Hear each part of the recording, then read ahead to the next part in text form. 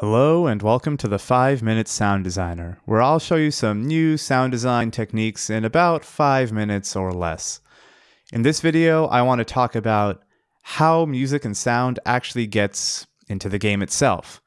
Now, the old-fashioned way is to create a bunch of music, create a bunch of sound, and then send it off to the programmer and tell them to manually program it in. That's still pretty common, that happens a lot. And depending on the game engine, you may have no choice. But in this video, I want to talk about what's known as audio middleware. And this piece of software I'm in right now is one such piece of audio middleware known as FMOD Studio, FMOD Studio. And what this allows us to do as musicians or sound designers is set up interactive sound and music without necessarily needing to program it all in by hand. So a brief, broad overview is that we can set up things like interactive music that changes depending on the game state, all the way to randomized sound effects like footsteps or gunshots that sound different every time the player triggers that event. So right here in this project that I worked on a game called Infinifactory a little while ago, it was a puzzle game, I have a bunch of footsteps. This is just one of the many types of sound effects we have in the game. Now, we don't want the same footstep triggering over and over and over again, so what I can do here is drop 4 in this case, you can see in the bottom I have 4 different footsteps. And now that I have 4 in and set it up to play randomly, I can just hit play, and every time I hit play, it'll pick a random footstep.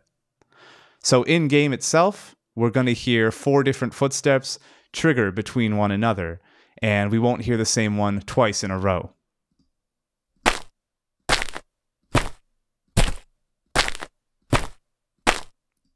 Pretty straightforward, pretty simple, but because it's so easy for us to set up, we can do this for many different sound effects. We can also play with things like ambiances. So you can see this kind of blue zone we have up here is a loop region. So we can tell it, all right, play this first little intro of the ambience and then loop this blue section here forever, so long as the player is within this alien spaceship.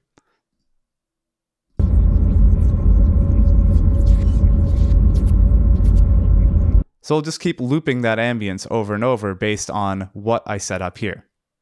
So you can do a lot more. There's also musical things. A tutorial for these pieces of software is beyond the scope of this video, but I want to introduce you to these because most people don't know they exist. A lot of developers don't know they exist, and they're extremely useful and can save a lot of time. So this is just one piece. We're going to jump over to another common piece of audio middleware called Wwise, and I'll show you that the effects, the essential results are the same thing, but the interface is quite different. All right, so here we are in Wwise, spelled with 2 W's, W-W-I-S-E. Again, it's similar to FMOD in that it allows us to do interactive music and sound without necessarily needing to program it all in manually, but you can see it looks completely different from FMOD. The results are very similar, if not the same, but it allows us to do things like randomize footsteps, interactive music, all the same good stuff you saw in FMOD. So some people have a preference of Wwise, some people have a preference of FMOD. It's all good. They both do similar stuff. So just to show you a similar idea of FMOD, we have a sample project here that you can actually download for free from the audiokinetic Wwise website.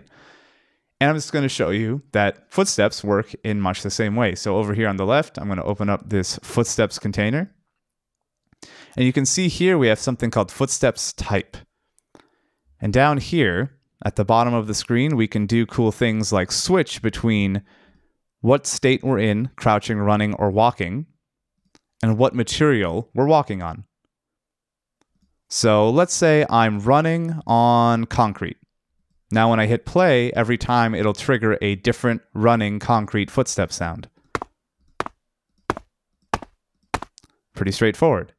So if I am crouching on, let's say, gravel, it'll trigger a different crouching gravel sound every time.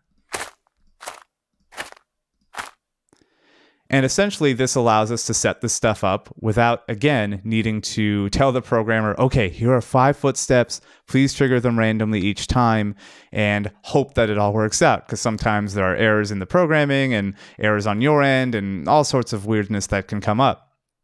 So this can be a real huge time saver. So both of these pieces of software are free, both are Mac and PC compatible, though Wise's Mac compatibility is frankly very poor and half-assed. They didn't do a great job at all.